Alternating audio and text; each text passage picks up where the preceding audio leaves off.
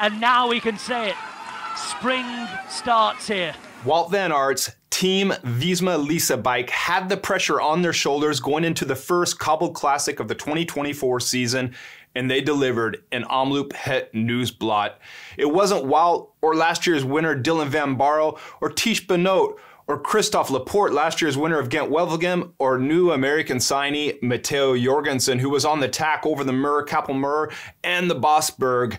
But yet it was super helper Jan Tratnik, the Slovenian, often in the service of Primoz Roglic over the last 2 years, Jonas Vingegaard and Van Aert. He benefited from the team domination, attacked, only to be marked by Niels Pollitt, who he handled by some defensive riding in the sprint finish. We couldn't do anything else today, Wout van Aert said afterwards about the team winning. Van Aert and his team came in as the clear favorites for Omloop, with Matthew van der Poel not yet starting his season and red-hot Mads Pedersen of Team Lidl Trek skipping Omloop.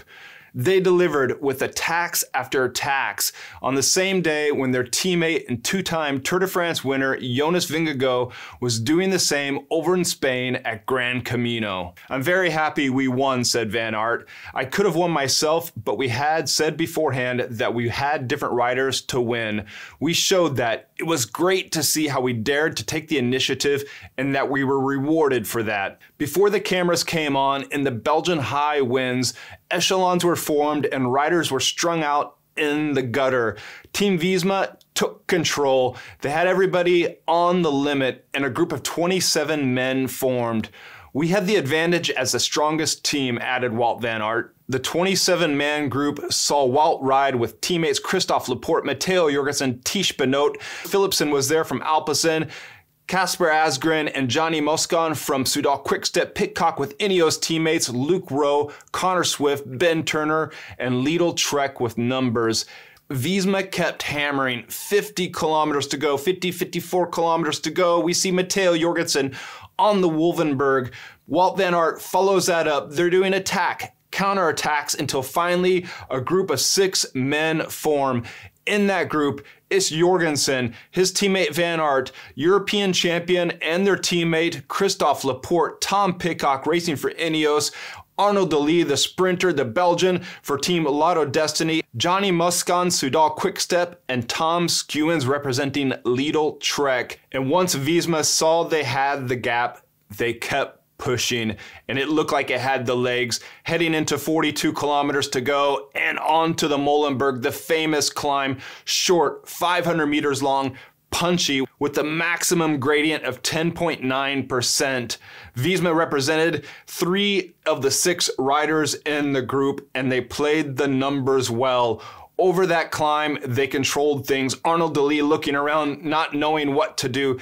Pidcock did not seem to be on his best on the day. Over the top of the Molenberg, it was Christophe Laporte in that European Championship jersey who tried his luck, marked by Tom Skewins behind, and Tom Pidcock trying to do something, but there you see right away the Visma boys are on him and marking the moves. A crash. Soudal Quickstep was not on the day today. It was Julian Alaphilippe looking the worst off on the ground, shorts ripped. We could hear him scream in pain. They'd hit some of the traffic furniture.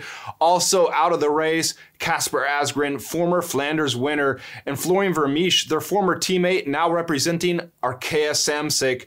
Back up to the bunch, and Matteo Jorgensen, not on a cobbled climb, not on a cobbled sector, but in this small little village, 21 kilometers to go, attacks. And this is how the B riders win in a super team.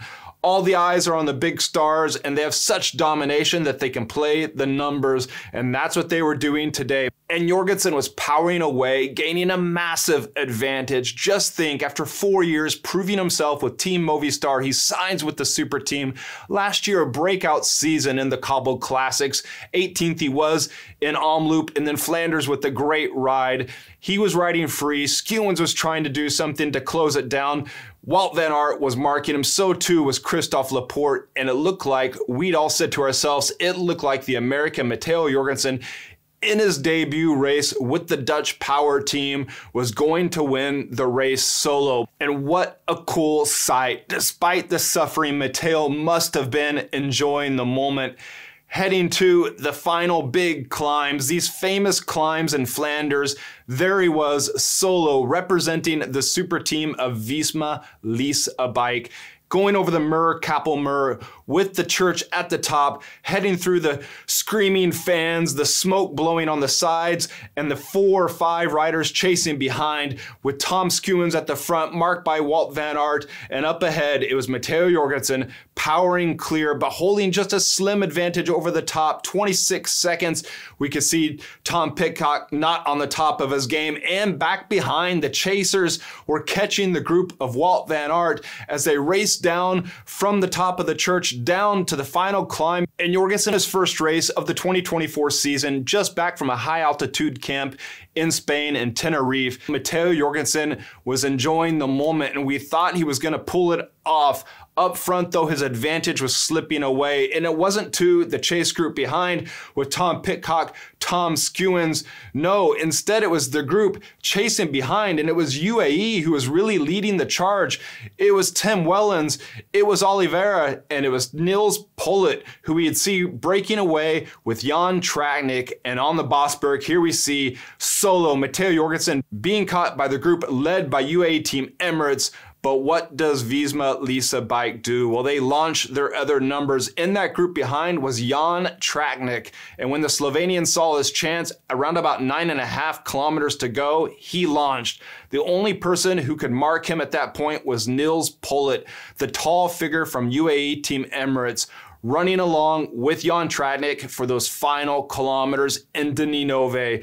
And Nils Pollitt was trying to do turns with Jan Tratnik. Jan Tratnik was riding defensively, knowing he didn't have the sprint to match Nils Pollitt if it came down to the line. Lotto Destiny was working hard behind for their sprinter, Arnaud Delis, who was riding so strong on the day, but it wasn't to be. The win was going to be fought from the 2 riders up front, Jan Tratnik, Nils Pollitt. Jan made Tratnik do most of the work, and then coming into the final meters, he set on Pollitt's wheel around about 250, 200 meters to go. Tratnik makes his move, sprints off the wheel of Nils Pollitt, goes on, gets the victory, goatee, neck gaiter still on, celebrating in style a Visma-Lease bike victory. And he said afterwards it was his biggest ever victory, bigger than his 2020 Giro d'Italia win, representing Visma-Lease bike. So in the first big one-day race of the season, all eyes were on Wout van Aert, and he delivered with team tactics, winning with Visma-Lease bike in the 2024 Omloop Het Nieuwsblad.